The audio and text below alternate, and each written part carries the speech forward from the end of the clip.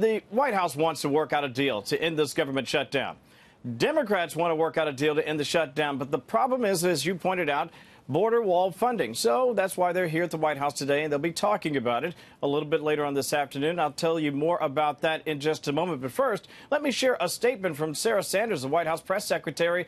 She seems a bit frustrated by the fact that the Democrats seem, well, at this point, unwilling to make a deal. She said this: President Trump made a serious, good faith offer to Democrats to open the government, address the crisis at our border, and protect all Americans.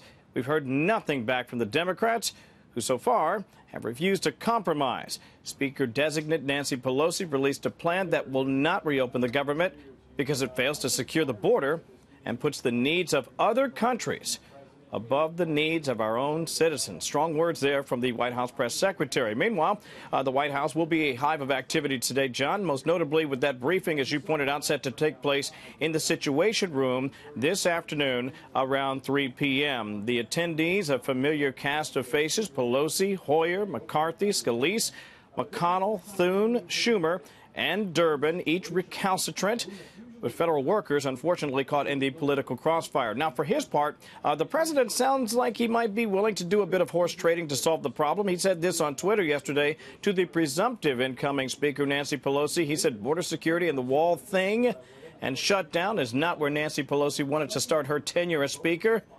Let's make a deal? Question mark. As you can imagine, she forcefully rejected that offer by the president. We'll see if the tone and tenor changes this afternoon. Of course, we'll have details, but for now, back to you, John.